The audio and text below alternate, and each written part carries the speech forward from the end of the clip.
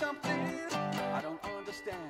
You said you love me, and that's a fact, and then you left me. Hello there, Tony Medley once again, and a nice warm welcome back to my workshop. Today's project, I've been asked by a very dear cousin of mine to make a potpourri bowl with, I think she wants the hummingbird filigree on the top. So all I'm going to do, to be perfectly honest, is glue a chuck and point onto it as normal, flatten it off, make it round, and then cut the segments to all in oak, because that's what her furniture is. She wants it all in oak, and I'll probably make it about 80mm high. I've just marked to cut them corners off, so I'll cut them corners off and then glue the chuck and point into the centre.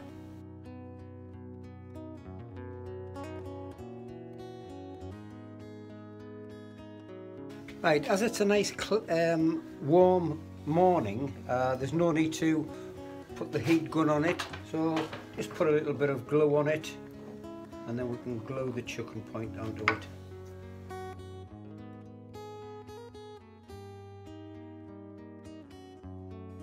Right, I've got it into the chuck. All I'm going to do is bring the tailstock up just for a little bit of added safety, turn it around, level it off and put a chuck and point in here.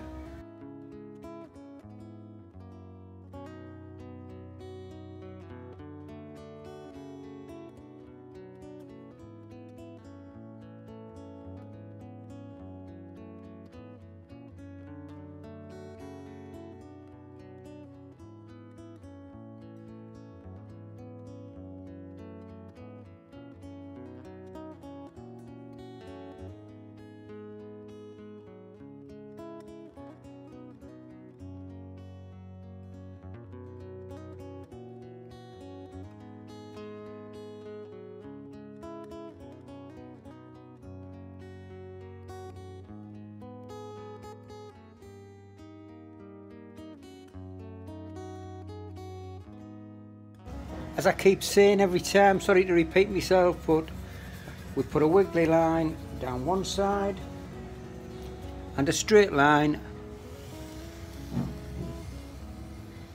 down the other. It's just in case that your blade is out, and I guarantee that most blades are out, even if it's just a couple of thousandth of an inch out, it will alter it. So I'll explain how we do it later on. For the people who've just joined my channel, we cut the first one on number 1, second one on number 2, third one back on number 1, and the fourth one back on number 4. There's no need to go outside, so you just go inside to inside. There's no need to turn it over or anything like that.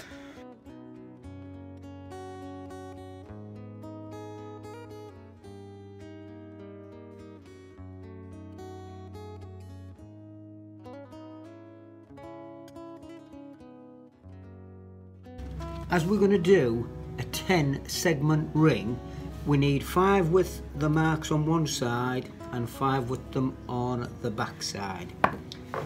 And all we do, we're going to take the fuzzies off, but whatever we do, we don't take anything off that angle there. So if it's that little fuzzy there and that one,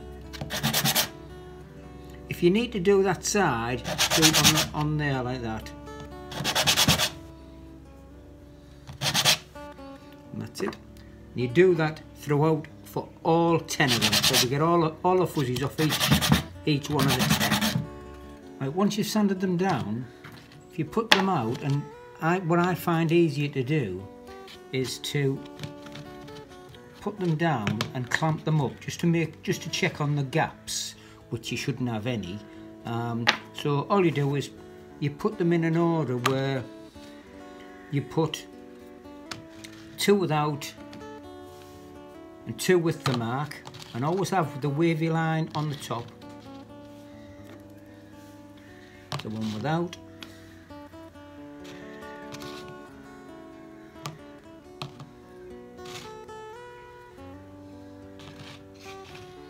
and just check, make sure that they're okay.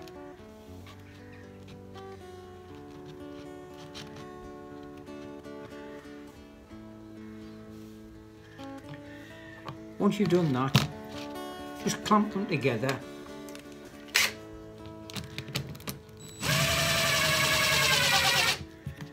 Making sure that they, and there, as you can see, one with a mark, one without, one with a mark, and right the way around.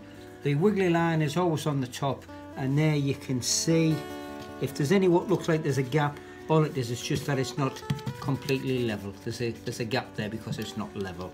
What we do is glue that together and then obviously join them in stacks. Here comes my least favourite job, is to glue them up.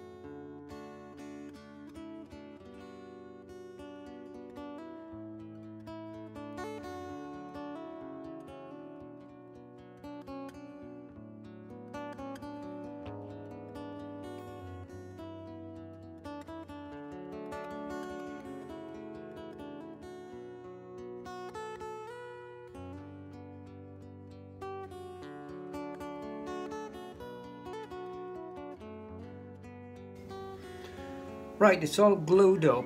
All I've done, I've glued the 4 rings onto the base, and I've left it for 24 hours. It's now ready for turning, so we'll get on and give it some shape.